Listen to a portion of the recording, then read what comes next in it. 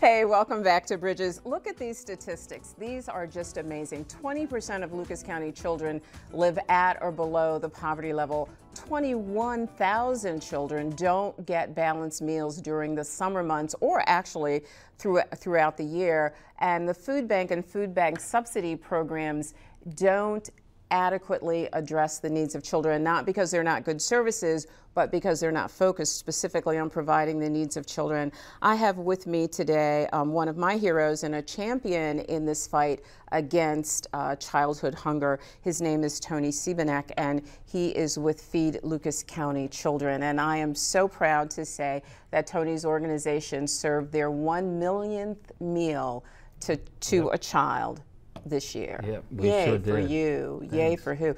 You. This is a devastating problem in our county. Yeah, it's unfortunately, Donnie, it's not getting any better. Matter of fact, there are some new numbers coming out where that 21,000 that we talked about, that number is now moved up to about 30,000. My goodness, just recently. Yes, just in the last, the new statistics of everything that have come out, and so just when you think you're reaching a lot of kids, now suddenly here's some more children in need. Yeah. And so, yeah, it's becoming a staggering number. Yeah, and the reason I want you all to meet Tony again, he's been here before, is that this is one of the places that I really encourage you to consider donating to as you were thinking about where you want to spend your money this holiday season. I have to tell you, if you've never seen a child dumpster dive, you have spared yourself an amazing heartbreak. The very first time that I saw a 7-year-old climb into a garbage can to look for kids, I was ruined for the rest of the month. And it is not uncommon. No, it's not, Donnie. We see all kinds of different things, and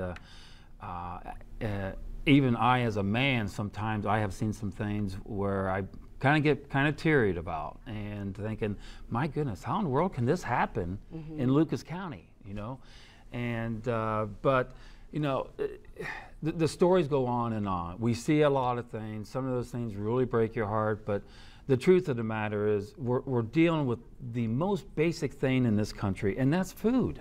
Something that the United States is plentiful on. It's sad to say we have a lot of waste, and we go around and then we see these kids in need, and it doesn't make sense. No, it doesn't. It doesn't make a lick of sense. For people who might not have the experiences that you have in actually working with this population on a daily basis, would you tell them what the primary reasons are that you see for children being hungry? One of the things that, well, it actually is a list of different things, Donnie. One of them and we've been very fortunate. We can build good relationships and communicating with a lot of the parents that are in need. We can sit down and really get down to the brass tacks of what really is the problem. And some of it is just a lack of information. Some of it, because everybody knows that what we do that's very special is we offer one of the most nutritiously balanced meals to children in the state of Ohio. Now, this comes from state people and other people that come in and look at what we're doing, but sometimes it's just trying to figure out, how do I really prepare, how do I utilize the money I have to buy food? And we had a really great conversation with Owens College the other day. They came in again, and we think that there's going to be a neat program put together. We think it's going to be really dynamic. It's very unique. And the whole idea is we can talk about how to help a family understand how to better purchase their dollars to prepare healthy meals. Right. It's another thing to actually do it. And so this program, I think, is going to be rolling out later on. More details about it. We're pretty excited, and the whole idea is just to help these parents know how to utilize those dollars. Those dollars, because the lack of that information causes them to run out of money before the next assistance opportunity comes along for them, and so the kids are hungry. Especially in the summertime when there is no school.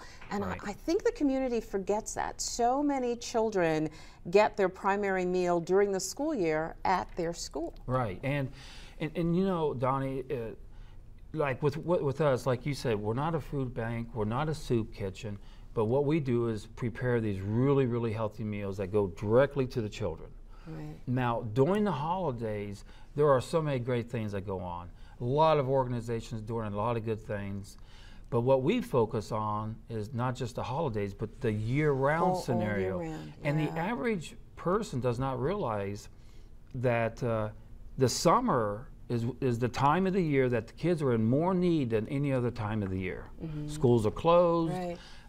The kids are out there doing whatever. Right. And that's why today we have like over 80 agencies that partner with us in the summertime, and we're getting ready to do our 11th summer, and to get areas where these kids can gather, where they can get some educational components. This past summer we started a summer camp. We had over 400 kids at this summer camp within a week. Wow. And we focused on healthiness, gardening, hands-on. We gave them information to take home. Some of the parents got involved. The whole objective was to teach healthy eating To these kids. And this issue is not isolated to one particular ethnic group or one particular community, is it? No, no. Yeah, I think people would be surprised to hear that. No, I mean, we cover Lucas County, and we are in almost every section of Lucas County. We are feeding children. You know, some of our suburbs where maybe there's more funding, a little bit better income, people don't think that there's hunger there. Think again. You can look at your different Maumee, Sylvania, just continue to go out of the outskirts, and anybody can call us and get that information, but the hunger is there, and it's growing. Everywhere. It and is it's growing. And It it's is growing. growing at a time when we're being told that the economy is getting better. Well, I'm not, you know, we're not especially I'm not a really politically correct person, as everybody knows, and our mission is to feed kids. And all we know is we're at the grassroots, we see it, it's growing, and that's not good. That's not good. And you know, it's also important to know that, as Tony mentioned earlier about his partners in this effort, this really is a community concern, and there are many, many organizations who have decided that this has to go away. ProMedica has a strong influence in this conversation. The Mercies, Tony's group, the food banks. The problem is still not being eradicated because the problem is huge. Yeah, it's huge. Matter of fact, the biggest thing right now that we're concentrating on, Donnie, is cooking equipment. Now, it's sad to say, but we've had to say no to some additional meals for kids. And the reason why is we need additional cooking equipment. That's a great segue into how people can help. How can they help? You know, first of all, you know, we appreciate some of the canned goods and the things that people give us, but where your dollar is not just going to give back during the holidays, but it's going to give back year-round for the next how many years to come. But we could really use some help on purchasing.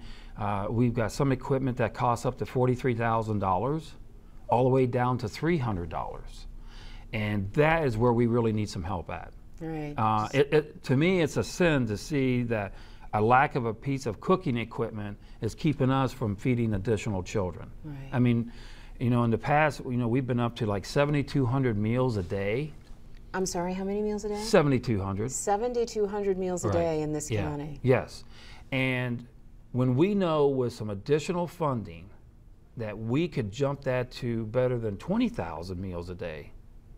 There is enough need in this county for 20,000 meals a day? Oh, if everybody would come in and help us put this equipment in, we will show them 20,000 meals a day are being served directly to the children. And these are healthy, nutritional meals. Right. And that's really an important point in the few minutes that we have left. These are not sandwiches being served out of the back of a van.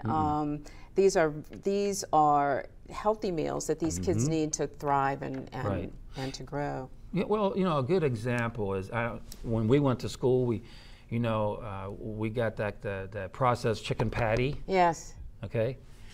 We serve the skinless chicken, whole muscle chicken breast. Wow. You can't do better than that. No, you can't. We've got partners like Gordon's Food Service, oh my goodness, Peaks Produce, Klosterman Bread, Smith Dairy. They work with us. They really treat us well because, see, we purchase almost 100% of our food. And when the governor was in this summer and gave us that special award for our accomplishment, the thing that really stuck out with them was the fact that this is just not a hot dog and potato chip meal. These are real meals. We need these kind of meals in our schools, We Tony. We do. And so time and talent and treasure, that's what you've always said to me. Yeah. Time and talent and treasure. This group can really use your time. It can use your talent. And as Tony is telling you right now, it absolutely can use your treasure, your money, to help them buy the equipment that's necessary to continue to feed these kids in this county. We can feed in this county 20,000 meals. We can provide 20,000 meals a day, according to Tony, in this county, if we just have a little more help with purchasing some of those supplies. We're going to tell you exactly how you can reach Tony Sebenek in just a second. We're going to go away and we'll be right back. Please stay with us.